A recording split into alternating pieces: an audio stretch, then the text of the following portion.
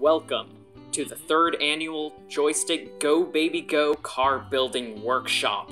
This workshop is sponsored by the University of Oregon Holden Center and United Way, generously hosted by the Eugene Science Center and organized by the South Eugene Robotics team.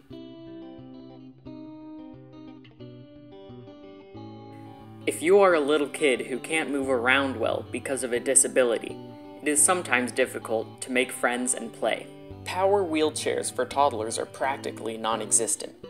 Traditional power wheelchairs cost thousands of dollars, and if a child might eventually walk, insurance won't cover the cost. In the meantime, kids are missing out on time to develop socially. Happily, Cole Galloway, a professor of physical therapy at the University of Delaware, found a solution. He realized that he could modify ride-on cars that he saw at a toy store to be used by toddlers with disabilities. The modified toy car only costs around $200, less than a 20th of the price of the other wheelchairs. The standard modification is not that difficult to do. You replace the pedal with a large, more easily pushed button and add a backrest. The non-profit organization called Go Baby Go has spread around the world focusing on making these modifications to cars for kids.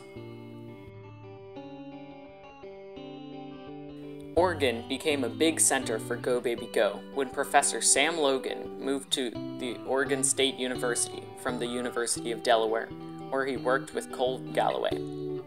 The standard modification has helped hundreds and hundreds of kids start moving around, but the button gives no control of speed, and kids often can't turn the steering wheel by themselves.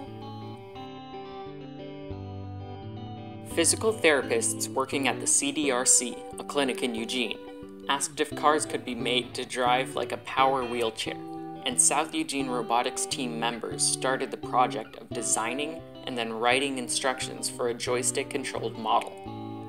About 20 joystick trucks have been built in connection with SERT, and we have answered emails from people using the instructions we published online from as far as Greece and England.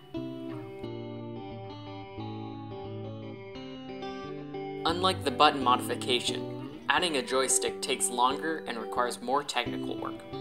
Instead of replacing a single switch, many new parts need to be soldered in, along with adding a PVC pipe frame. SERT started organizing workshops to get cars modified and teach soldering and mechanical skills.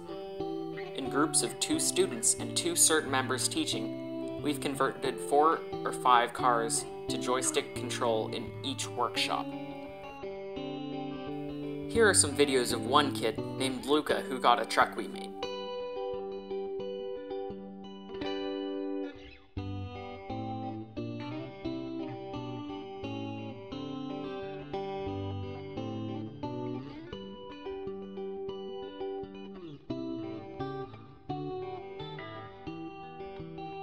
You can see that he enjoys it, and he also got great practice with using a joystick that was helpful for him when he got a power wheelchair recently. His family has been incredibly supportive of the Joystick Go Baby Go project.